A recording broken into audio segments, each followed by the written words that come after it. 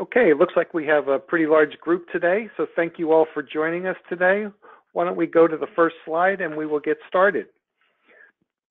So welcome to today's webinar. The title of this session is EMV Charging Payments, and my name is Randy Vanderhoof. I'm the Executive Director of the Secure Technology Alliance. I wanted to let you know that today's webinar is being recorded and will be available for playback along with the presentation deck after the webinar has been concluded. Also, there'll be time at the end for questions, so we encourage listeners to submit their questions using the user dashboard on your screen. I will return at the end of the presentations to lead the Q&A session, and I encourage you to submit your questions while the speakers are presenting so that we have time to view them and organize them in advance so we can get to as many of them as we have time left at the end of the session for. If we could turn to the next slide. So for those of you who are not familiar with the Secure Technology Alliance, let me give you a brief overview. The Secure Technology Alliance is a not-for-profit multi-industry association, and its focus is to stimulate the understanding, adoption, and widespread application of secure solutions. We provide this through a collaborative, menu-driven environment, focusing on education and information about how smart cards, embedded chip technologies, and other related hardware and software can be adopted across all markets in the United States to make transactions and identity access more secure. If you look to the right side of the screen, you see that the focus of our organization cuts across many different technologies and market applications, including access control, authentication, healthcare, identity management, the Internet of Things, mobile, payments, and transportation. And even within transportation, we focus on mobility as a service, fare payments, pay at the pump, both for card and mobile, as well as the subject of today's webinar on EMV charging. And the benefits that our members generate from the organization is we provide training and certification services, collaborative participation in industry councils, education, industry outreach, networking opportunities, and advanced information about the changing technology trends that are in the market. And the way we provide those services is by bringing stakeholders together in a collaborative way to promote these security technologies and solutions and address the challenges the industry has in implementing the best of those solutions in the market. We publish white papers, we do webinars like today, workshops, newsletters, position papers, web content. We even do conference events and in-person events focused on specific technologies and markets. We offer education programs and training and industry certifications, particularly for new entries into the markets who want to get up to speed on the latest technologies and specifications and trends in the market. And our members enjoy a rich networking environment with other professionals to share their knowledge and ideas. If we can go to the next slide, please. So within the broader market focus for the Secure Technology Alliance, the Alliance's working committees are organized into industry verticals to address the specific ways that transactions are made secure around a common set of requirements. The Payments Council, which is the group that is bringing you this webinar, its focus is on securing payments and payments applications in the US. And we do that through industry collaboration and dialogue, commentary on standards and specifications, producing technical guidances and educational programs that provide improving the security and payment infrastructure and enhancing the payments experience. Some of the council resources that we've published and produced in the past range on topics such as biometrics, contactless payments, EMV, implementation considerations around contactless enabled wearables in the IoT space, IoT payments, blockchain, and smart card technology, just to name a few of those resources. And those resources are available for the public and can be found on the Secure Technology Alliance website. If we can go to the next slide, please. So let me introduce to you today's panel of speakers. So following me, we'll have Oliver Manahan, who's the Director of Business Development at Infineon Technologies. He's a payments industry specialist with 20 years experience in the US and Canada, focused on EMV, contactless, and mobile. He was formerly a US product lead for EMV, contactless, and transit at MasterCard. He serves as co-chair of the Alliance's board of directors and also co-chairs this payments council. Jordan Kaplan from UL is a project coordinator in the cybersecurity enablement group at UL. And Jordan is leading various mobile driver's license and automotive payments initiatives within UL. He's currently involved with the Secure Technology Alliance, electronic vehicle charging payments, and mobile driver's license working groups. Barton Seidels is a senior director of corporate and business development at Hubject, Inc. And Seidels and his team work with automakers, charging networks, utilities, and e-mobility service providers, preparing for the implementation of the ISO 15118 specification and the future of EMV charging, including smart and wireless charging and vehicle-to-grid technologies. And last, we'll have Nick Pizarov, who's Director of Product Management for Banking for GD Mobile Security, which is a worldwide leader in mobile security solutions, providing smart cards and associated software and server solutions for telecommunications, payments, transit, healthcare, identity, and authentication market segments. So if we can go to our next slide.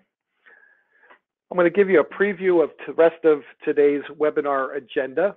So following these introductions, we'll talk about the status of EMV charging payments, some use cases around EV charging, a review of the ISO 15182 specifications on plug and charge technology, open payments and synergies, and then we'll wrap up with some next steps and conclusions. So if we can go to the next slide. So before we get started with the rest of the agenda, we're going to do a quick polling question to try to get a better understanding of who our audience is going to be.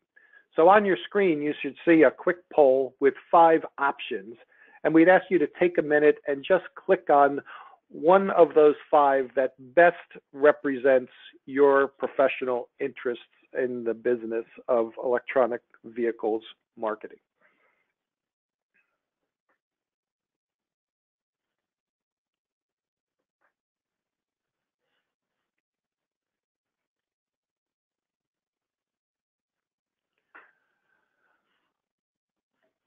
Okay, if you have registered your vote, we'll pull up the results real quick and see that we've got a very nice distribution of folks involved in the financial payments side of this, the technology around electronic vehicle charging, some folks in the process, in the network providing, as well as retailers and vehicle manufacturers. So quite an interesting mix of participants in today's webinar. Thank you. If we could move to the next slide, I'd like to then hand things over to Oliver Manahan, who will provide a high-level overview of the EV charging payments marketplace. Oliver? Thanks, Randy, and thanks everybody for joining today. If we could please get to the next slide. And my goal with these next few slides is really just to sort of set a lay of the land of, where we are with EV charging today, what some of the challenges are, et cetera. So I think the first challenge is for anyone who's either owned an EV or driven with somebody that has an EV is that, today you can go to a gas station and you've got pretty much 100% assurance that you'll be able to get gas into your car and pay for it without too much of a challenge. Perhaps the only interoperability issue is a diesel nozzle won't fit in a gas tank, but that was done by design so that you don't kill your engine.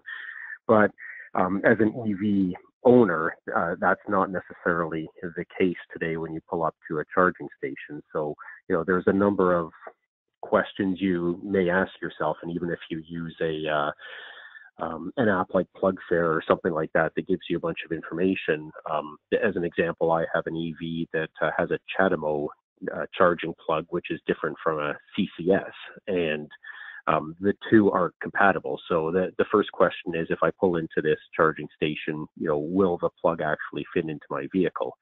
The next one is, how fast is the charger? And even if you have level 2 and particular level 3 that have different charging rates and things like that. So how quickly will you actually get electricity into your car? How long do you have to stay there for, etc. The next question is sort of, what do I need to gain access? Is it a free charge? If there's a cost, how much? And probably more importantly, to actually gain access to the network, do I require a download of an app? Do I require a fob that I need to tap onto the unit to actually gain access to be able to charge? And then once you get through that, there's all sorts of different user interfaces, as one might expect. Some of them are very intuitive and no challenge to get your car plugged in and going, whereas other ones require a bit of back and forth. And once you've done it a couple of times, you understand it, but there are certain stations that just aren't particularly intuitive, which is the final point. Will I understand the sign-in instructions? Will I need to call customer service? I've done that before.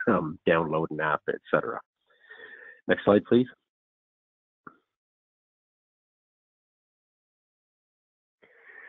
So availability of EV charging, one of the interesting stats is that the number of charging stations will greatly exceed the number of gas stations and pumps today because of the nature of electric vehicle supply equipment and the supply of electricity, which is sort of ubiquitous across the country, versus gas, where you have to get a tanker to fill up, underground storage compartments, things like that. So you can literally set up charging stations in all sorts of places, be it shopping malls, et cetera, that in the past might not have been conducive to the traditional petroleum station. But to be able to scale that, EV charging networks will need to have simplistic and ubiquitous technology for access and payment and deployment, so paying for the energy supply. Next slide, please. And I should do a call out to Hubject here, thanking them for these slides, because I created my own. It turned out that they had much better ones than I had, so thank you for that. Electric vehicles. So today in the U.S., there's approximately 1.2 million, probably, it's probably 1.3 million now. These are growing quickly. But the projection is that by 2030, so 10 years from now, there will be 18 million electric vehicles in market. So, a growth of 15x. And perhaps not, but the number of public charging stations at approximately 60,000 today is expected to also grow 15x to about 900,000 in that same time frame.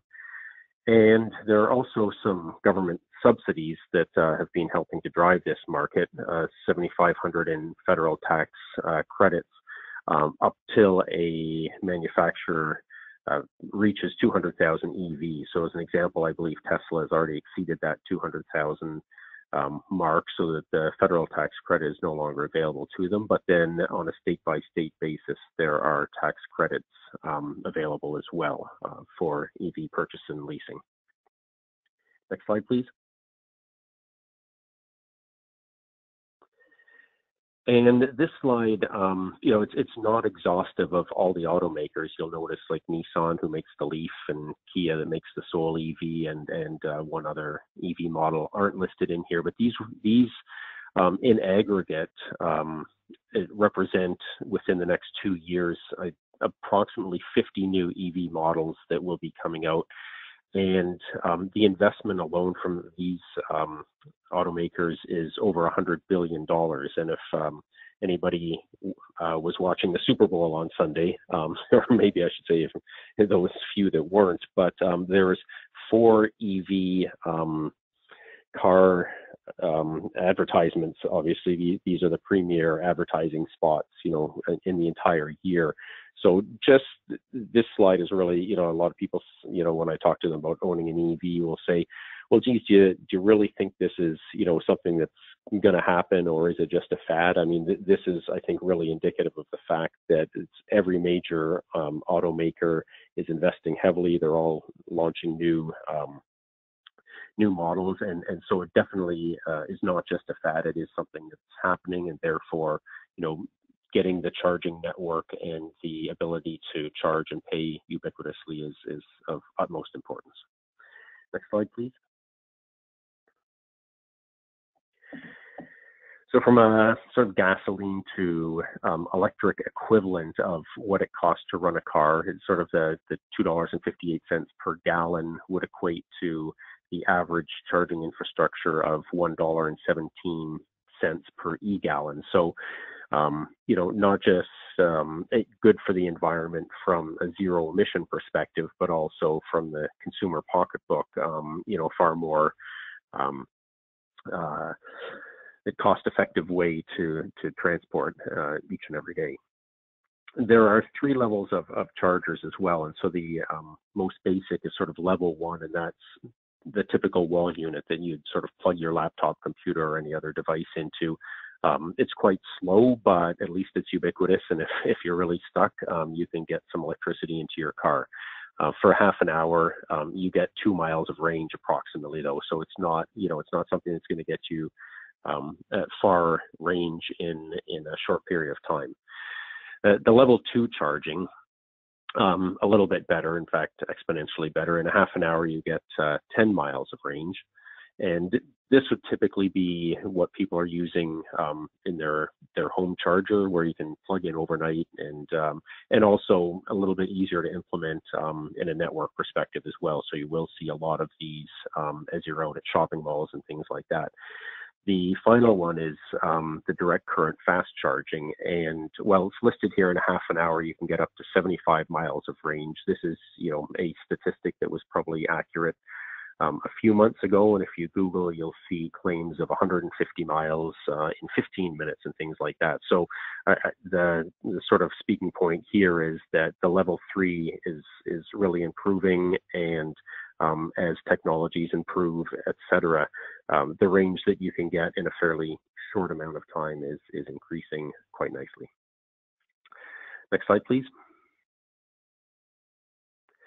And at this point, I'd like to turn it over to Jordan Kaplan of UL, who will talk about EV charging payments use cases. Jordan? Thank you, Oliver. So I hope everyone can hear me all right, but I'll be presenting on our electric vehicle charging payments use cases and the working group that we've been working on for the last couple months, if not for last year.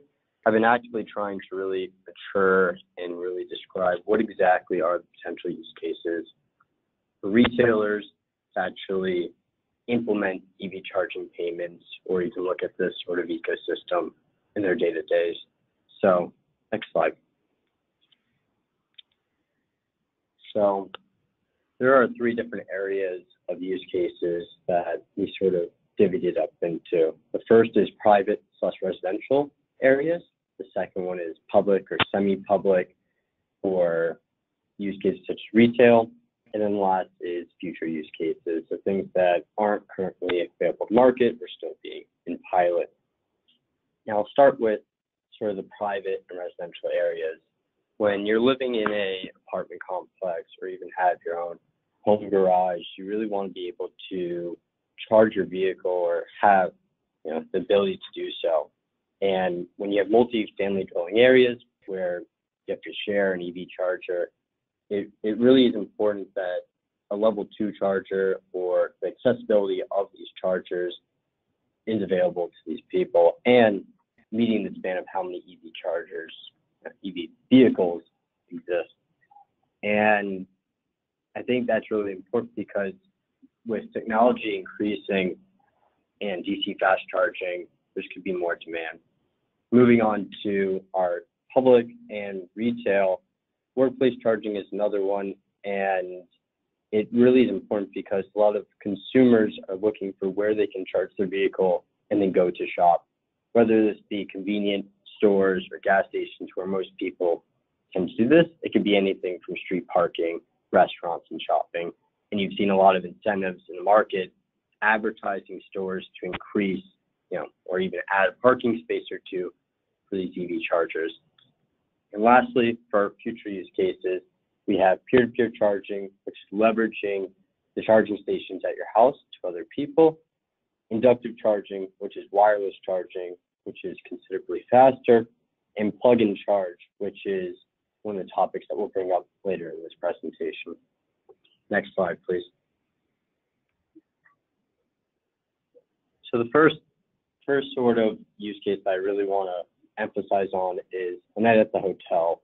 And I believe a lot of us on the call have probably stayed in a hotel, probably in the last few years, and we assume that parking is available, and there's valet, of course, if we need it, but there's parking there. And because roughly 2% of vehicles in North America are EV electric vehicles, those people need to be accommodated too. And with the average hotel room having 115 rooms, there's at least 3 or 4 electric vehicles probably expected to be at any normal hotel. And these are demands that are pushing the hotel and hospitality industry to sort of adapt electric vehicle sort of charging stations. Next slide, please. So sort of as Oliver said, the amount of EVs are increasing 5% over the next 3 to 5 years. And with the amount of hotel properties in the United States ranging from roughly 50 to 54,000 and the capacity being 5 million guests, there's really a large demand in hundreds of thousands of charging stations that are going to be needed to meet this. And the larger sort of hotel chains are already sort of pushing. Marriott's, Hilton, and Hyatt are already trying to make plans to actually push electric chargers to their chain hotels. Marriott notably has already 3,000 at their locations globally. And this isn't just sort of a demand meter. This is a way to customize the experience for your customers. It's an opportunity for the family not to have to worry about whether or not they can charge their vehicle to get to their next spot. And it'll differentiate hotels that do have it and hotels that don't. A unique value add that will definitely come in handy in the future. And the point that should be put across as well is that guests who stay at your hotel should be able to use the same Marriott loyalty card that they're using to pay for their hotel as the same with their EV charging. It should be an easy, very flexible, smooth process, not sort of rigid and requiring a different account or credit card, if that's their preference. Next slide, please. So a more sort of common use case is a visit to a grocery store, which a lot of us do roughly 1 to 2 times a week on average. And when we go to a grocery store, something that's a nice value add is to really just charge your vehicle. So the average duration for someone going to a grocery store is 45 minutes. This is really keen when you have level 2 chargers that can charge roughly 10, 20 miles in that time period. It'll keep people there a little bit longer. And I think that's something that's really important in the future when people are actively looking for these EV charging stations to charge their vehicles. Next slide, please. So I think a lot of us have already started seeing the rise of gasoline being sold at grocery stores. And this is, relevant for Kroger, Walmart, and Costco. But I think the fact that statistics shows that 14.5% of all gasoline in the U.S. is sold by grocery stores is pretty amazing. It shows that the grocery stores have found a need that people have, which is they want gasoline, and they also want to shop, or they want it to be in the same facility, and they also want their loyalty program to be linked. This is something that's directly related to electric vehicle charging stations. When someone goes to your grocery store, they're going to want the ability to charge their vehicle or have some way of using loyalty program there, making this a unique way to attract customers as well as extend store time. And a lot of grocery stores have Starbucks or a restaurant already located in their sort of larger stores. This is a good way to keep people there longer because they know that they're charging their vehicles. And same with the hospitality industry. The grocery store is very smart. They've already started implementing EV charging stations. These are your Publix, Walmart, Target, others that sort of have large clientele, especially in urban areas that really are looking for this. And the fact to sort of give out there is that the International Council on Clean Transportation found that an investment of $940 million will be needed by 2025 to really address the need from the largest U.S. urban areas. So if these grocery stores are able to get in front of the market, in front of the demand, they'll really be a key area that people will attract to, sort of like a watering hole of sorts. And lastly, customers should have the ability to use the same payment method that they're paying for their groceries as for the EV charging. And this isn't just us in this working group saying this. Next slide, please. The state of California has already started pushing legislation. They're one of the biggest sort of states who are pushing electric vehicles, both incentivizing it. Notably, San Jose is the city with the most EV vehicles. Roughly 20% of their vehicles are electric vehicles. So this law is trying to work to promote accessibility to these electric vehicle charging stations because not everyone has an account, but people should still be able to use that street parking electric vehicle charger. And I'm not going to read sort of off the slide, which I'll also give credit to Hubject for providing, is definitely showing that if they're enabling contact and contactless with mobile pay being, prevalent, we're going to have a bunch of unattended point of sale units on each of these electric vehicle charging stations, which is good. But if we have something like plug and charge, which part we'll go into more detail, this is something that we could solve a little bit more easier than requiring point of sale units sort of on every single electric vehicle charging station. And next slide, please. And with that, I'll hand it off to Park Siddle. Thank you. Great, thank you, Jordan. My part of the webinar is focusing on how digital authentication and payment authorization is currently being implemented by leading automakers and charging networks globally using the international standard referred to as ISO 15118.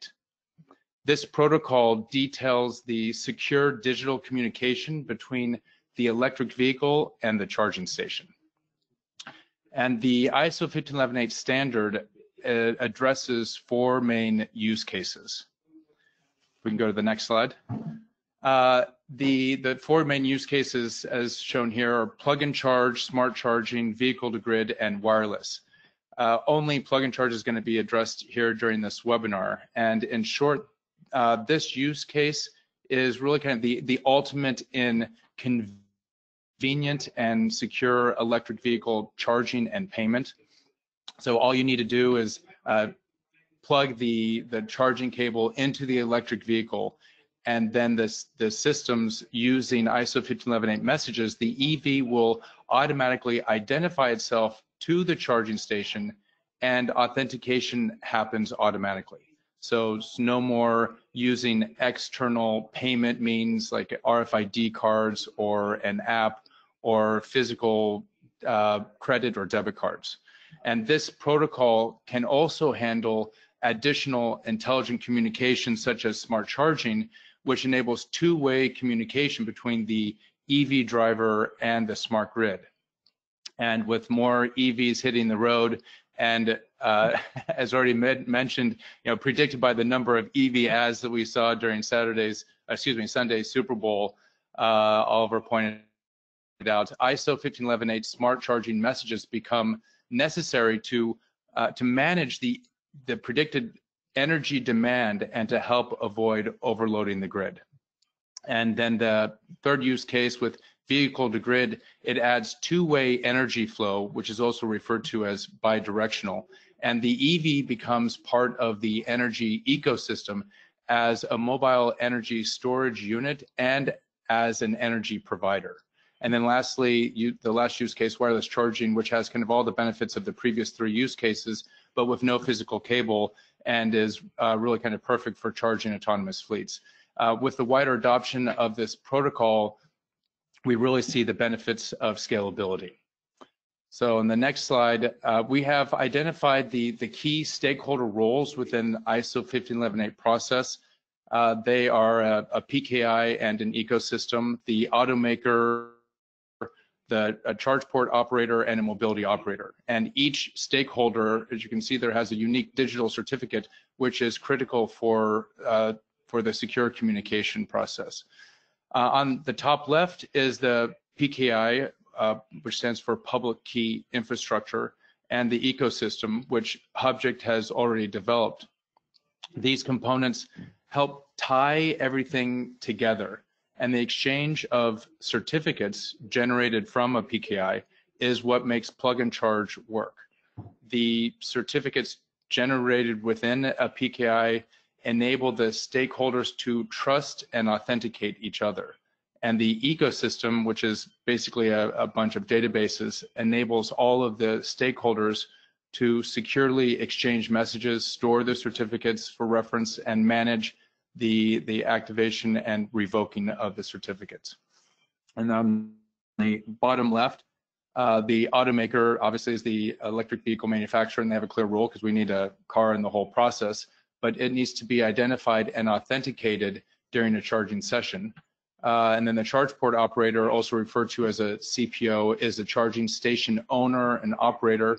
And then we have a mobility operator in the top right corner. They have the contractual agreement with the EV driver, including payment details.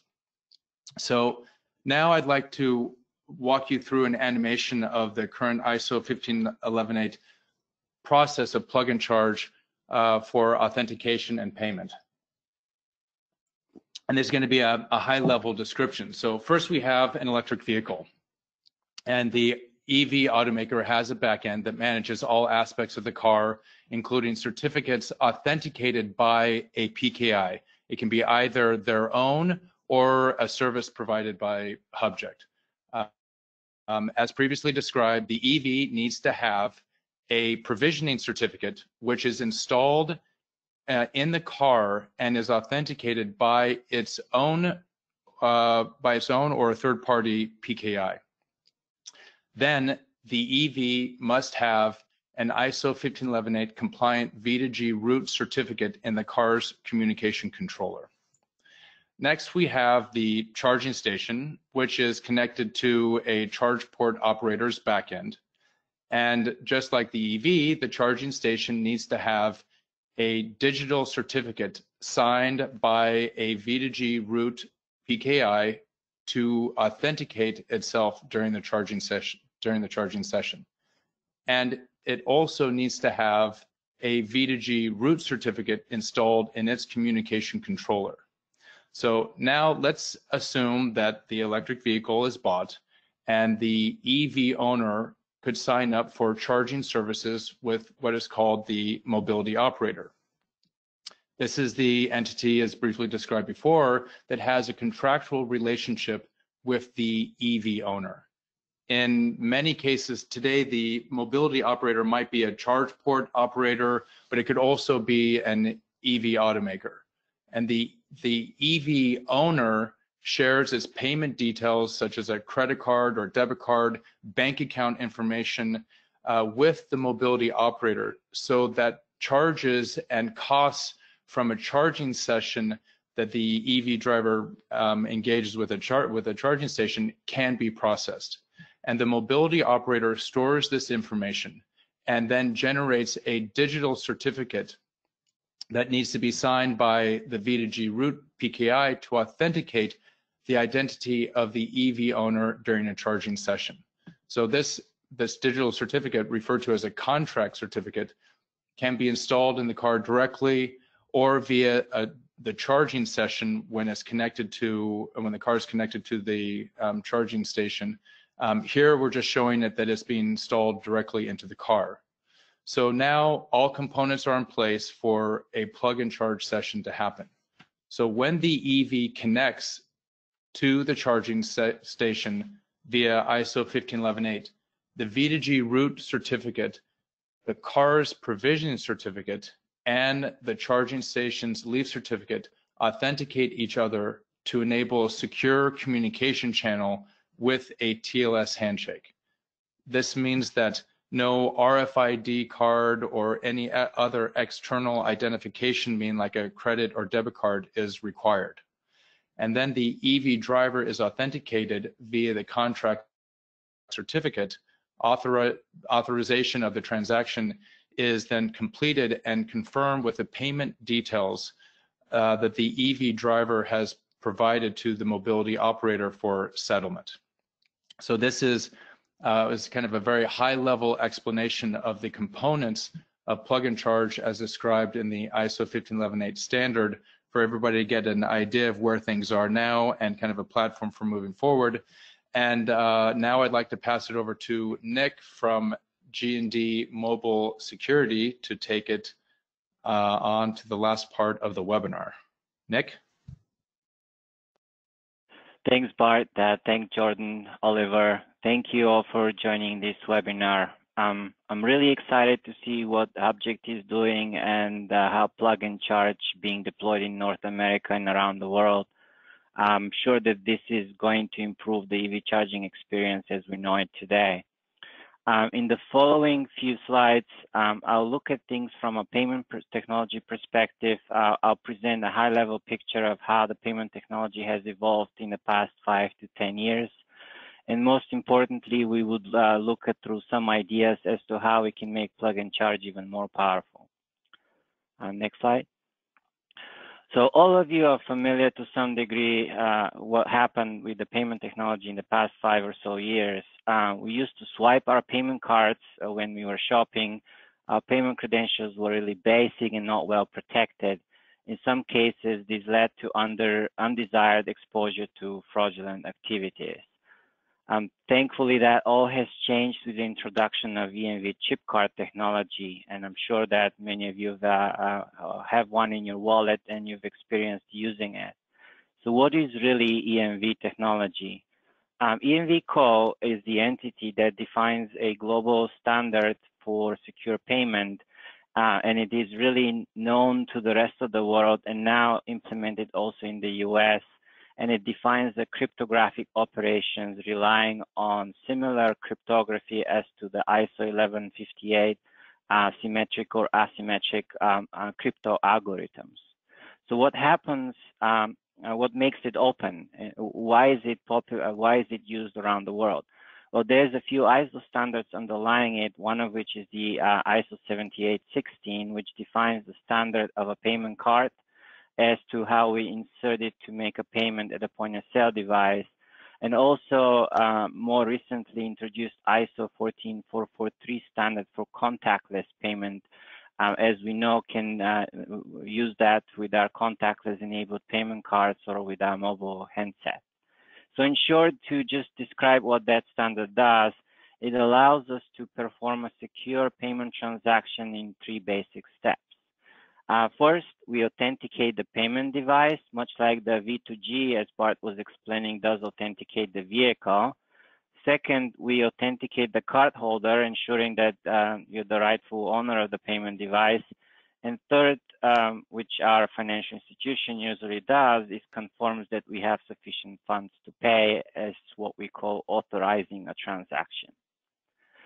So this is all known to us using our payment cards today, but what is maybe not so familiar to the average consumer is a newer EMV open standards, what we call in the payment industry a payment tokenization.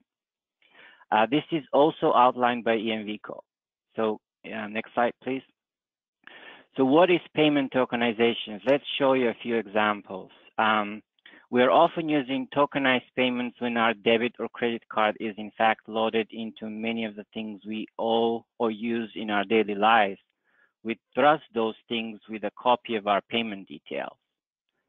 The financial institutions, together with the token service providers such as the payment brands like American Express, Discover, MasterCard, Visa, are the ones that enable payment tokenization and allow us to request a copy of our payment details and put it into various devices. The most common example today is doing so in our mobile handsets, where we enable them to do payment instead of our cards, and we can use them by tapping them on the point of sale device. But we also see that this proliferation goes even further into wearables like watches, fitness trackers, and other devices. And we also have seen attempts to do so within the automotive industry. There are a few pilots that are going out right now with the traditional internal combustion engine vehicles to do payment within the vehicle. But really, this is our topic of discussion today, and see how we can put our payment details directly into the vehicles. Lastly, there's many more additional devices that we will see in the future, our payment details being a part of, most of them in smart homes or other connected devices that are growing in numbers very fast in the future. So next slide, really from a payment expertise, we believe that there is a very good synergy between all the standards used in the payment industry today, as well as the ISO 15118, and that we can integrate them to work seamlessly together to provide even a better consumer experience when drivers are plugging into an electric to the charging station of their choosing. So what does that mean is that we can figure out how, in addition to the authentication that happens today between the vehicle and the charging station, we can actually incorporate EMV tokenization, which is a very well known and established process within the payment industry.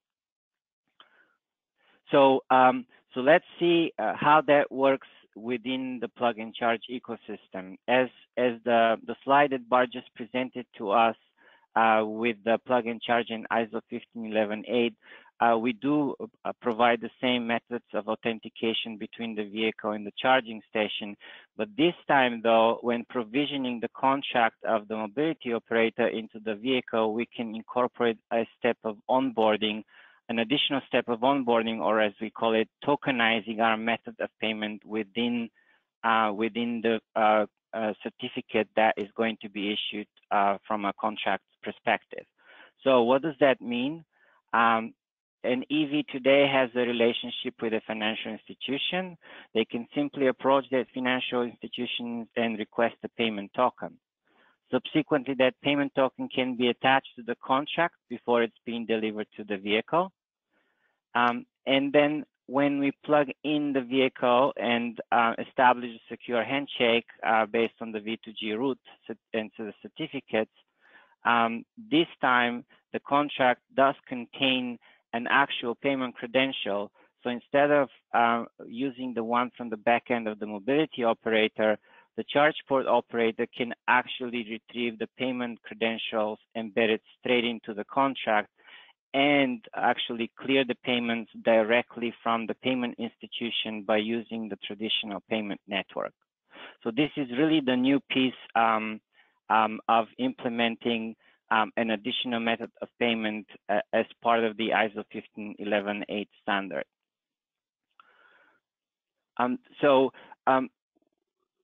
Why do we need that? Why do we want to introduce that additional method of payment? It is known that there are many networks or charge port operators that will exist in the near future. And as we see from the examples that Jordan was showing us, there will be a lot of use cases and a lot of growth. Imagine we have in the future hundreds of charge port operators, being that the charging networks, the power utilities, the retailers, grocery stores, malls, municipalities, and so on.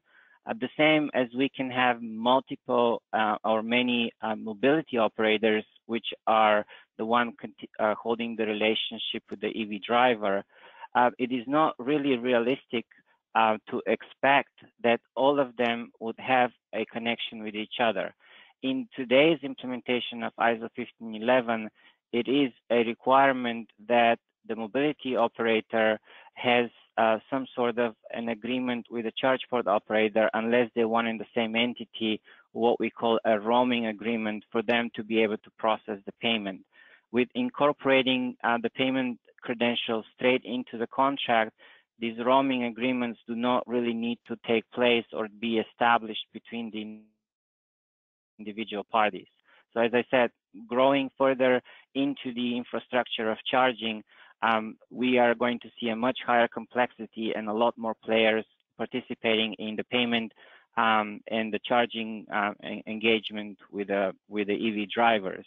So this additional method we are trying to introduce would truly increase the interoperability and the possibilities of multiple players to play seamlessly together within the ecosystem. So next slide. So in 15.11.8 today, there are two ways that we can perform payment as we know it. If the mobility operator and the charge port operator are one in the same entity, or they have a roaming agreement, they will use the payment processing via the backend payment processing of the mobility operator, as Bart described. So that's really using the contract that the vehicle delivers. And then we'll have, as we know it today, a plug and charge. If that is not the case, either those two entities are different or they don't have a roaming agreement between them to process the payment. Today, as California's legislation also requires, is that we have an external way of paying, much like we do today when we end up at the gas station and trying to fill up a car. We use our payment card or device at the gas pump to perform the payment. But keep in mind, gas stations are not the same as charging stations. In case there's something wrong with the pump today, we can always walk in and pay inside. But for charging stations, there is no inside. They're mostly all unattended. So really, if neither of these methods work, we would have a bad experience from the EV driver's perspective. So this is really what we are trying to avoid and trying to create another alternative method of payment. So we got together and started working on an additional way of creating that payment authorization step within the 15.11.8. And we've proposed a new possible interaction, what we call now a direct payment method. As I've outlined in the past few slides, tokenization is really what can empower this new method. When we do have a contract, we can definitely use it when possible to do a plug and charge. But we can offer also this direct payment by retrieving the tokenization, retrieving the tokenized credentials within the contract. If and only neither of these two forms of payments are supported, then only we go back to external payment, and hopefully we'll never need to do that, and the charging experience will be seamless and only complete by plugging in the vehicle, even though the entities that support the EV driver and the charging infrastructure may be different. So as we're trying to imagine the future of EV charging, keep in mind, as I said, hundreds of thousands of charging stations, hundreds of thousands of places. As Jordan was explaining, just a few hotels, grocery stores. What this proposal really help is to go to external payment only as a last option. Thus, we will greatly improve the experience and at the same time even often higher security. Why is that? If you ask today a gas pump operators or those in the fuel pump industry, This is really where they struggle the most as to how they prevent skimming from cards being used today. Tokenization from an EMV perspective really helps tremendously avoid skimming by providing a unique payment credential for that particular device. So going external payment using our payment cards is really can be avoided by use tokenized credential built in within the ISO 15118, which would avoid that fear and that cost of fighting fraud within the infrastructure of fueling, and in our case, within the infrastructure of charging electric vehicles. Next step. So what is in for us next? First and foremost, we do want to say we definitely encourage the adoption of ISO 15118, but also we are looking for ways to evolve it in something even better.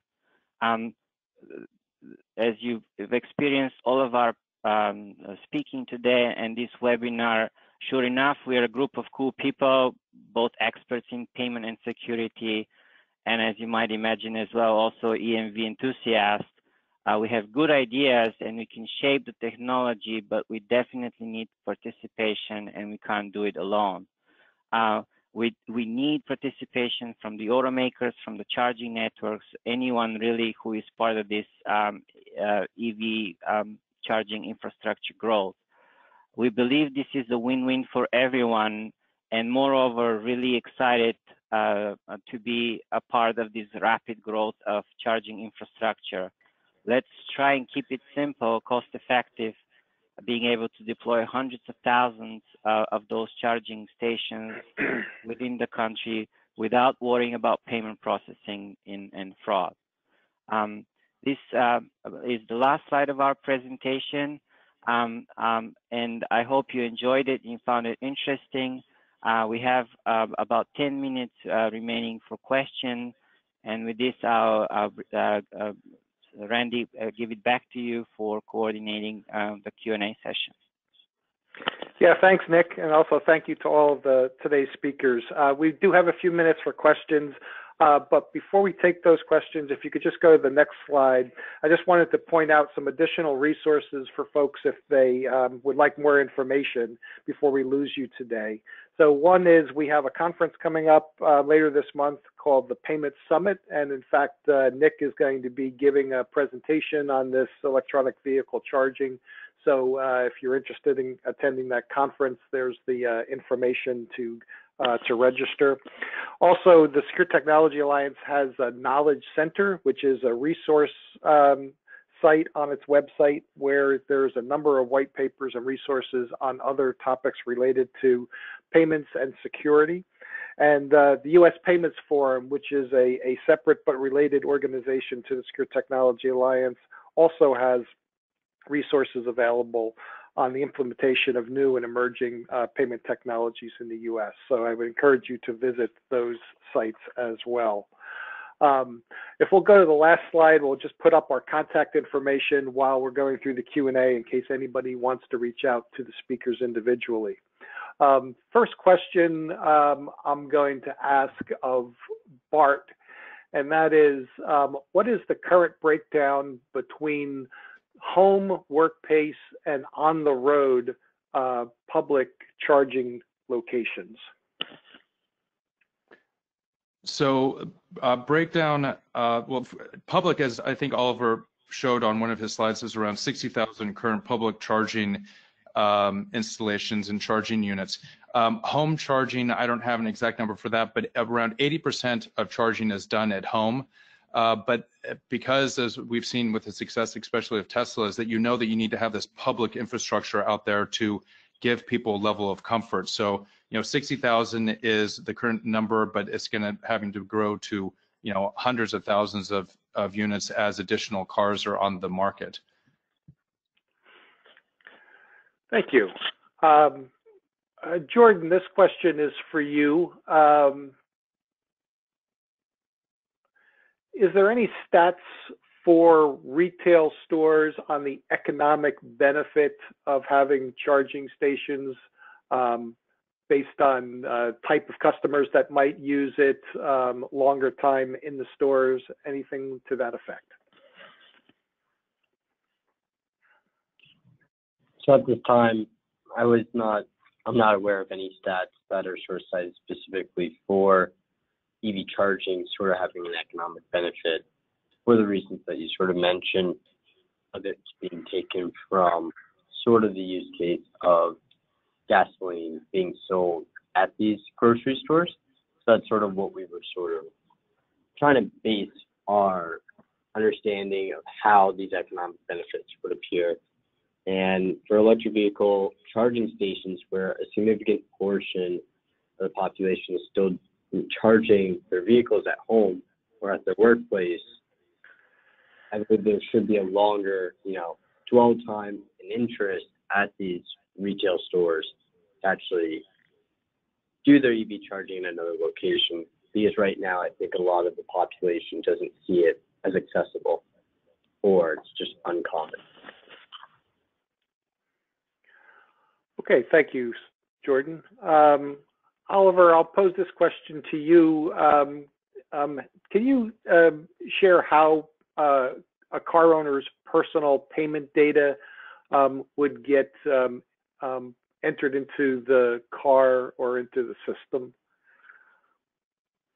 Yeah, well, I think Nick in one of his slides showed one of the possible ways, and if you talk to any of the global payment networks, Visa, MasterCard, Amex, Discover, also as Nick referenced, it may be not too dissimilar from the way you provision a card, for example, into your iPhone or Android phone or something like that, where if you haven't done anything in advance upon purchasing the car, you could, in fact, just take whatever your favorite payment card is and go through the provisioning process again, like you would with a mobile phone, but into your car's unit. So there might be some sort of IDMV process that happens to ensure that it's you, two-factor authentication, that sort of thing. But then, in theory, you could set up your car like a wallet so that you've got your 3 or 4 favorite cards on there, and depending on where you are, you could pay for electricity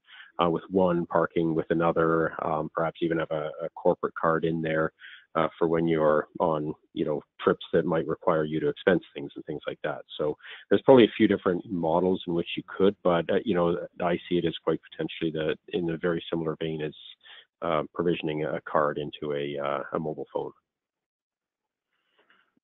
Excellent, thank you. Question to you, Bart. What is the difference between smart charging and V2G? Smart charging is when you have two-way communication. So the EV driver is able to share information, for example, how long they're going to be at a charging station, how much energy they need, and they're able to share that back to the charging station and ultimately to the grid, so that there's two-way communication rather than just only energy going into the car.